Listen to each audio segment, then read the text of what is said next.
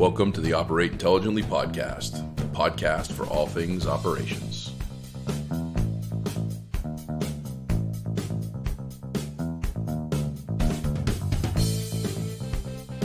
Hello, Operate Intelligently listeners. I am really excited to be in the beautiful city of Houston today at a conference, and I was able to grab an old friend and very knowledgeable in the custodial and cleaning space, Greg Lookabaugh, and we're going to spend the next 20 or 25 minutes talking about what everybody's talking about, which is the coronavirus, but not just the coronavirus, but pandemics in general and things that operations professionals and their teams should be looking at, considering, implementing, or possibly already implemented, and that they need to just put some public outreach out there so people are aware of what's going on, because most of the time people don't see those cleaning supplies unless they smell them. So first of all, Greg, welcome. I want you to say your company, because I know it's King's, but the whole tagline of it, and then we'll get right into some of this discussion, and I appreciate you giving us some of your knowledge on this topic.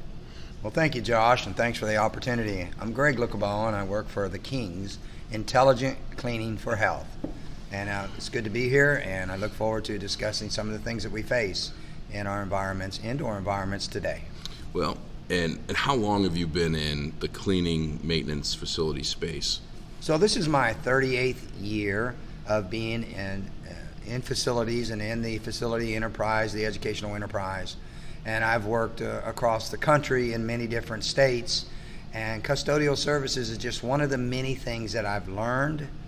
I appreciate, I understand what they do, I know the challenges that they face, but there's a lot of good things they do to prevent a lot of the issues that arise, and we want to talk about that today.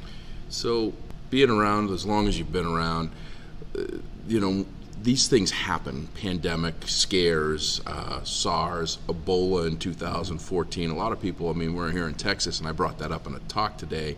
I said, you guys remember what you did for Ebola in 2014? It was in Dallas that the person that tested positive was brought into. And I can remember, because I flew into Dallas, and I had the car service that picked me up. The guy came out, and he stuck a thermometer on my forehead, and it was a cell-equipped thermometer that they had to test themselves and every passenger, and then Lysol the car down every single time. So these proactive measures are put into place when something happens. But let's step back. In reality, all the stuff that you're doing, the training and the support with your team that they do, we're preparing for this epidemic. Even when epidemics, pandemics, disease is happening, we're preparing for that. What would you say how could we prepare more? Should we prepare more? Do you think we're well prepared with our efforts day to day before the news hits? What are your thoughts on that? Well, I think one of the first questions is, are we prepared? And that's a good question. And the answer is, are we prepared for what? Because typically what we do in custodial services is that we work to keep that indoor environment conducive to learning. We clean touch points. We use many types of disinfectants and sanitizers. We use many types of cleaning products. We have to deal with dwell times, and a lot of things happen. We have to deal with staph infections. We have to deal with indoor environment conditions and diseases that may come. And understand that in the educational enterprise, custodial services supplies millions of students, thousands and hundreds of students come into one place all day long, moving within that one place, touching things and sneezing and coughing. We don't just deal with viruses, we deal with lice, we deal with staph, we deal with colds and flu. And so the challenge of maintaining a safe indoor environment becomes very challenging because of the population that moves within the world of education. Yeah, you just said a whole bunch of things. Bloodborne pathogens is another one that I hear, kind of out there. This is so far beyond, pushing a broom with a spray and having a spray can and a roll of paper towels, right? So, the antimicrobials and all these things that you guys use day to day. One of the things that I try to practice with people is say, tell your story, share your story, let the world know what it is that you do. What do you think some of the best things or best practices custodial teams, maintenance teams can do to really kind of promote the prevention practices and also educate the prevention practices that you're doing? So in promoting the prevention practices, like, what do you think the best way to get people to wash their hands is, other than tell them to wash their hands? Is there something? We're in here in this trade show area, and every 10 feet I walk, there's a poster on the wall, right?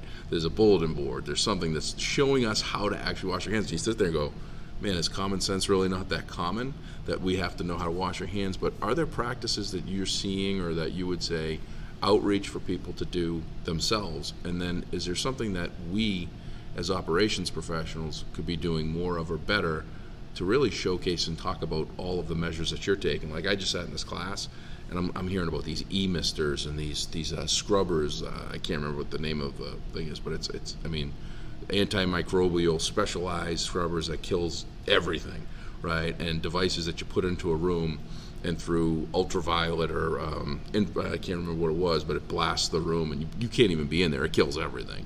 I didn't know people were doing this. So there's a two-part question. You know, what do you think people could be doing more to get people to, you know, our clients, customers, be doing more in awareness? And then what do you think? Do you think we're doing enough sharing that? What you're doing, what your team's doing, and can we do better with that? So, Josh, I think one of the things that's important is when you talk about what we do, how we do it, what equipment we use, and the techniques in which we do some of the things. So first of all, let's just talk about the typical cleaning process. One of the things that I think is missing in today's custodial world is standardized processes. Standardizing processes brings a clarity into what people should be doing. It's not just as simple as dusting a wall. It's not just as simple as cleaning a commode, because the multitude of people who are touching and the bloodborne pathogens and all the things that are involved.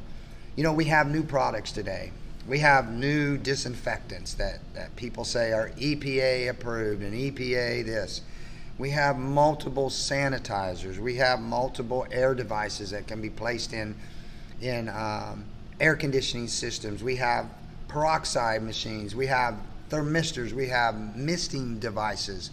And we have so many things, and some of these things just pop up as soon as a outbreak of something happens. And so I always say that every time you implement a tool, you implement another task. And so what do I mean by that? Well, today we sat in a workshop, as Josh, you said, and we hear about these thermistor products that can blow out a product that is electrified, and it can gather and clean and kill diseases or germs or viruses on touch points within a building.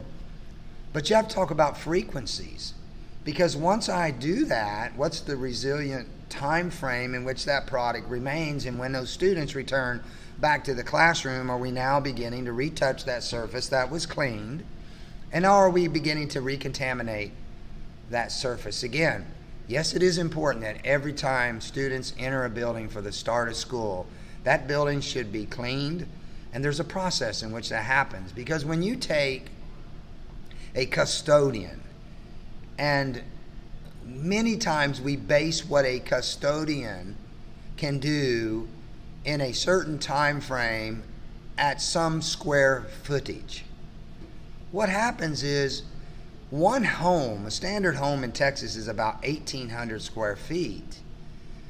And we're asking a custodian to clean 25 to 28,000 square feet a night. Well, you just divide that by 18, and you're asking someone to clean multiple homes with 30 to 40, 50 people in each home in an 8-hour period. It's not always accomplished. So some of the things that we're doing to improve, one of the things is building a process that teaches people to task clean. Not area clean, not zone clean, but task clean to specific tasks which require specific tools, certain products that accomplish the task at hand, and that is cleaning, intelligently cleaning a building for health, not appearance. Mm-hmm. And there's a big difference, Josh, because you can go to restaurants and places and see people wiping down tables and look over at the side, and the water they're using is as dirty as anything. However, the surface may look clean. So professional custodial services goes well beyond that. Let's talk about some of the new products that are out there, like ForeCare products that have disease-fighting compounds in them now. We have the thermistors I talked about. We have Tyvek machines that spray all these products. We have all these things, but the most important thing is we have to also protect our workers. Mm-hmm. We have to teach and train our workers to understand what they're doing. What will this product, what will this machine do? And how do we plug that into the process of cleaning the buildings every day to our standard operating practices? And that's why I believe one of the most important things as we move further along here is standardized cleaning processes that address the purpose of what we're doing, and that's cleaning a building for health. Now, the other thing to think about is how much work is someone doing and what's really possible within a certain time frame. And that's why we do task cleaning instead of zone cleaning, because one of the most important areas of any school, college, university is the restrooms. Restrooms are a pathway to a lot of things. It's the pathway to bloodborne pathogens where diseases are transferred, where people, they do many different things in the restrooms, and it creates a lot of issues for our custodians to keep them safe, but also to keep our children safe. So there's a process that needs to be developed that cleans that restroom for health on an ongoing, consistent basis. Then we get into the classrooms, we get into the locker rooms and the gymnasiums and the sweat and the different things that happen in our facilities. And then we have to look at the time our facilities are being used, Josh. Well, it's adding a lot of tasks to what's an age-old, what again, it's not to be insulting, but the age-old misconception of pushing a broom and spraying down things. They're doing a lot more with a lot more tasks, a lot more training needed from what you're saying as far as all the different scenarios. As you're talking about all these things, when you talk about that 25,000 square feet, the average house being 1,800 square feet, that's 14 homes. So putting in a perspective, and I think this is part of that, what could people be doing to promote more of what they're doing already outside of the pandemic, epidemic, coronavirus discussion is, bringing awareness to the fact that our custodians are cleaning the equivalent of 18 homes without any of this added stress or worry, and then couple that with the fact that they might be cleaning that space 2, 3, 4 times in a night. So bringing awareness to what they're doing already outside of the pandemic worry, and then the added with the misters, and then putting that process in place. I'll get off my soapbox and let you get back to it, but is that kind of where this is, where you think this the promotion side of things should go, is, you know, sharing that information and putting it into a perspective that people can relate to? Because nobody's going to look, how many square feet is the space that we're in? It is about, when you count ceiling tiles, you know, so you got, you know, it's probably about 1,600 square feet. Yeah. Probably right. We're in a. I'll take a picture of it and we'll count ceiling tiles afterwards. But I would bet, within all certainty, you're within 10%, especially when you just looked straight up and did a run of the ceiling tiles as quick as you did. But most people would come in here and just say, "Wow, this is a big space," right? They wouldn't understand. They wouldn't count ceiling tiles and base that off a number of feet, numbers of ceiling tiles. So putting it in perspective, 25 or 1,600 square feet, telling somebody, "Hey, if someone cleans 25,000, they only hear 25." They don't know what's after it, right? So it's just a massive amount of space. Well, I think, Josh, just real quick to your point about walking into a room and telling someone to clean it. Yeah. What's the definition of clean? Mm-hmm. And that's why it's so important for standardized processes to be developed, because when you workload a room like this, you think, I'm going to come into this large room and I'm just going to vacuum, pick up trash, and walk out. I cleaned it. Mm-hmm. But there's so many touch points in this room. There are tables, there are chairs, there are doorknobs, there are light switches, there are large trash cans, backup chairs, there's a carpet. We send, sometimes what we're doing, and we're getting better at this, but we send people into big rooms like this with a little 12-inch vacuum. Mm-hmm. And so what's going to happen, what's got to revolutionize our industry is proper training, proper education, believing in what we're doing, and the right tool for the right jobs, and defining what those jobs are and the frequencies of those tasks that are ahead. And when something breaks out, or a pandemic, or a staph infection, everything shifts to that, right? Mm-hmm. Custodial services is not sweeping and using a dustpan. Custodial services has evolved into a profession that can make an indoor environment safe and healthy.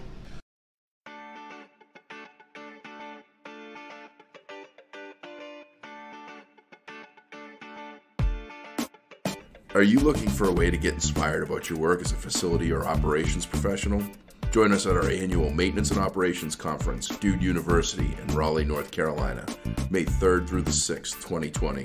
You'll be able to attend educational sessions about your day-to-day work, meet professionals from across the country that work in your and other industries, and enjoy food, friends, and fun in the Dude's hometown. Learn more and register at university.dudesolutions.com.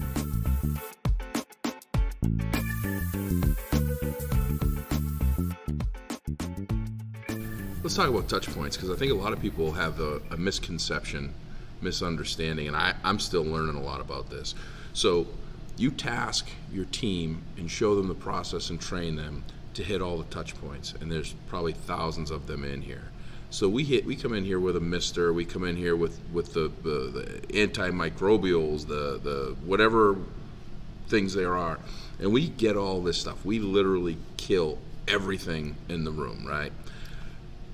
All bets are off as soon as that space is occupied by people and they come in and they start hitting those touch points. The carriers are now carrying onto those touch points. So with things like this coronavirus or other instances, the Ebola or things that happen in your experience, do you increase your frequency of doing these things? Is that an added workload, or do you think that what we're already kind of doing is in line with what should be done?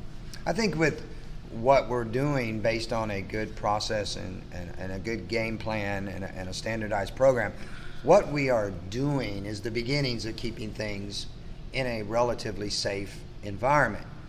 Whenever you get into an issue like we're having right now with a undefined, very, we think we know what it does to the human body, we think this, and we're taking a lot of preventative steps and actions.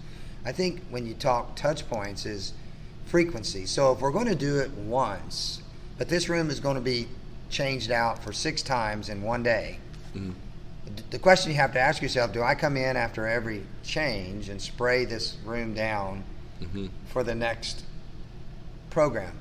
And it gets very tricky, Josh, because you have to then deal with asthma triggers and different trigger points that then could create another issue. So education and being educated on what it is you're going to do. Can we in custodial services prevent all diseases from spreading? No. No one can.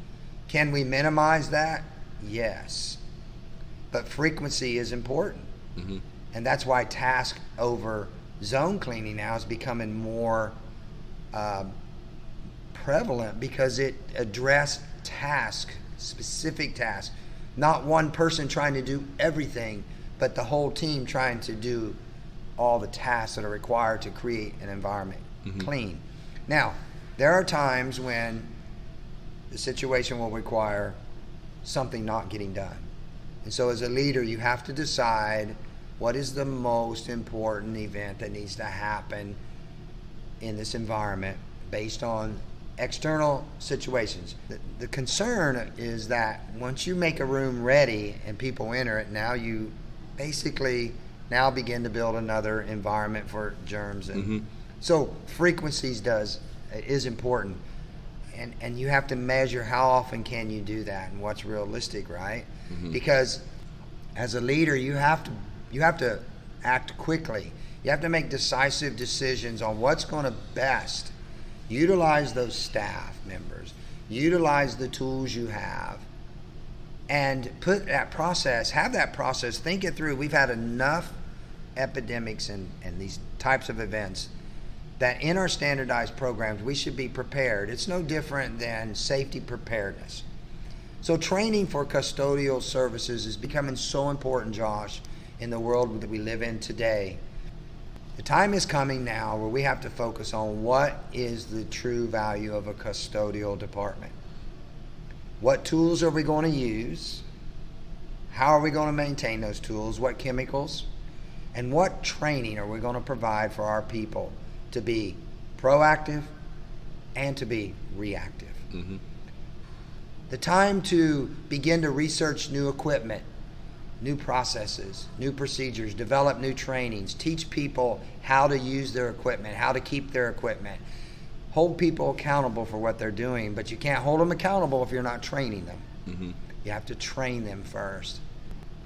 And, you know, a couple of things, and it's all unbelievable, you know, information for listeners in general, and it's not just now, it's always, you know, moving forward, that training, it's an evolving, ongoing thing. You should always be, you know, if you're not looking at these things, and the coronavirus is what's causing you to look at these things, hit a place marker and just realize that this is something you should always be doing. You should always be keeping up with what's going on, because a couple of things that I'm taking away on this, and the experience that I'm seeing is, one, there's a lot of people that are popping up with all these different solvers, right?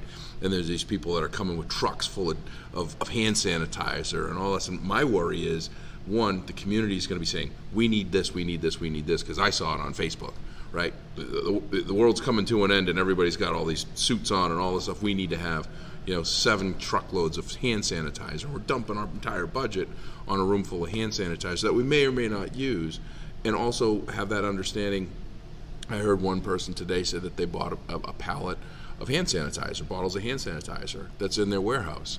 And I said, well, you know, why is it sitting in your warehouse? Why are you putting it to use? Well, what happens if we have a water shortage? What happens if this, you know, we have it in preparation? So I think that custodial services, M&O teams, are doing a lot of proactive things that the stakeholders outside, whether it's taxpayers, boards, committees, board of trustees, what have you, might look and go, where is that and why aren't we using it? And it's that additional planning that we're doing, which I think people should be educating, not just their team, but everyone. But I think it is important to tell our story, Josh. I think that's a very important. And the other thing is, when you store things, you have to know that even hand sanitizer may have an expiration date. Mm-hmm. And so preparedness, you know, I always say I'd rather be prepared and not need it than to need it and not have been prepared. Right. And I do think that we have to tell our story. Our custodial staff, our maintenance teams, and many of our educational enterprises across the country are doing wonderful, wonderful work. And they're working to always improve the work they're doing, and the workload that they're assigned to do is always increasing. But we should always remember we have to continually to learn. We have to continually train. Mm-hmm. We always have to reevaluate. We always have to be prepared. And we always have to continually improve what we're doing, mm-hmm. what we're using, the tools we're buying. And all I would say to you is, as you move into these times like we are today with the coronavirus, or address the issue, be careful what you go out and just purchase at random, mm-hmm. the miracle product or tool that just appeared. It just appeared, mm-hmm. and now it's the best thing since we sliced bread. Mm-hmm. But keep doing the things you're doing as well. Keep those buildings clean. Keep teaching your people.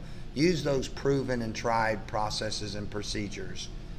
And don't be afraid to compliment your people for the work that they are doing, because when that virus hits their school, it has hit their family too. Mm-hmm. It has hit their world as well.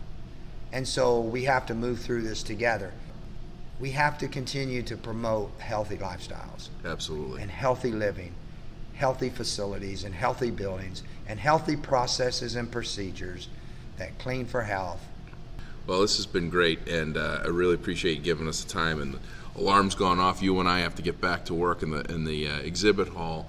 You know, one of the things that I'm going to leave with is, you know, I'm following the World Health Organization, the CDC, you know, government agencies for news, updates, and everything else. And the news sells stories. And a lot of it's true. Facebook is not the place to get your information from. A lot of social media, a lot of people, when somebody says, I heard, or did you see, and they don't know where they saw it.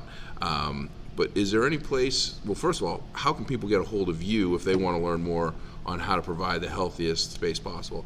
How do they get a hold of you directly?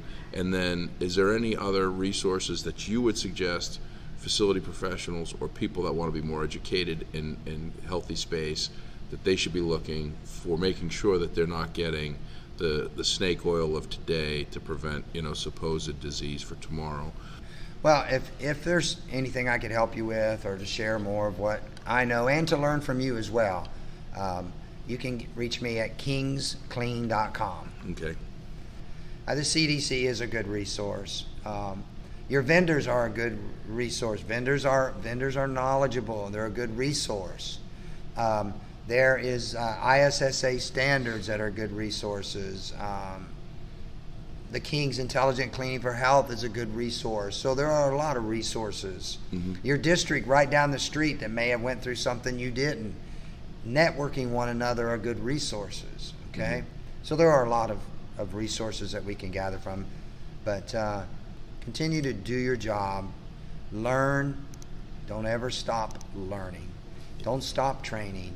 And never stop believing that what you do as a custodian, remember this, it is an essential element in educating kids. You make a difference on the indoor environment, and keep doing it.